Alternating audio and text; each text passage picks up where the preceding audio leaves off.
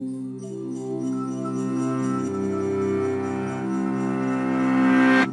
DNA in just one of your cells gets damaged tens of thousands of times per day.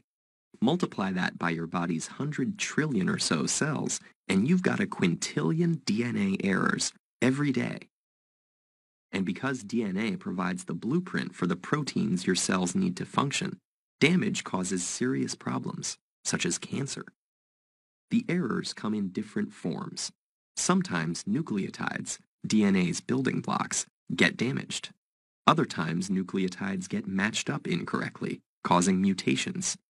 And nicks in one or both strands can interfere with DNA replication, or even cause sections of DNA to get mixed up. Fortunately, your cells have ways of fixing most of these problems, most of the time.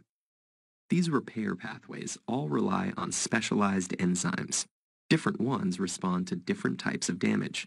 One common error is base mismatches. Each nucleotide contains a base, and during DNA replication, the enzyme DNA polymerase is supposed to bring in the right partner to pair with every base on each template strand, adenine with thymine and guanine with cytosine. But about once every 100,000 additions, it makes a mistake. The enzyme catches most of these right away and cuts off a few nucleotides and replaces them with the correct ones. And just in case it missed a few, a second set of proteins comes behind it to check. If they find a mismatch, they cut out the incorrect nucleotide and replace it. This is called mismatch repair. Together, these two systems reduce the number of base mismatch errors to about 1 in 1 billion. But DNA can get damaged after replication too. Lots of different molecules can cause chemical changes to nucleotides. Some of these come from environmental exposure, like certain compounds in tobacco smoke. But others are molecules that are found in cells naturally, like hydrogen peroxide. Certain chemical changes are so common that they have specific enzymes assigned to reverse the damage. But the cell also has more general repair pathways. If just one base is damaged, it can usually be fixed by a process called base excision repair. One enzyme snips out the damaged base, and other enzymes come in to trim around the site and replace the nucleotides. UV light can cause damage that's a little harder to fix. Sometimes it causes two adjacent nucleotides to stick together, distorting the DNA's double helix shape. Damage like this requires a more complex process called nucleotide excision repair. A team of proteins removes a long strand of 24 or so nucleotides and replaces them with fresh ones. Very high-frequency radiation, like gamma rays and X-rays, cause a different kind of damage. They can actually sever one or both strands of the DNA backbone. Double-strand breaks are the most dangerous. Even one can cause cell death. The two most common pathways for repairing double-strand breaks are called homologous recombination and non-homologous end joining.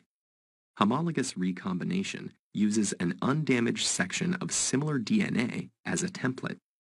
Enzymes interlace the damaged and undamaged strands, get them to exchange sequences of nucleotides, and finally fill in the missing gaps to end up with two complete double-stranded segments.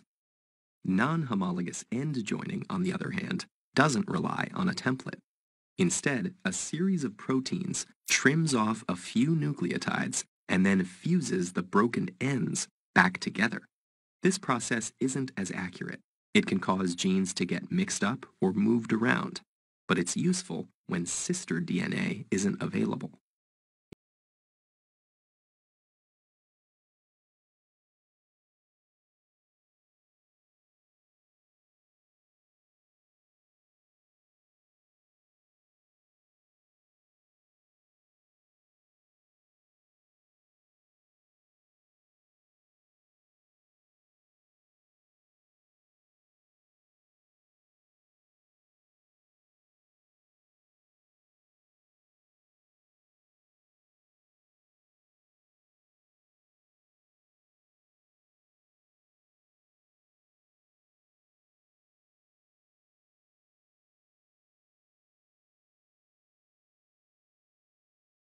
DNA repair are associated with premature aging and many kinds of cancer.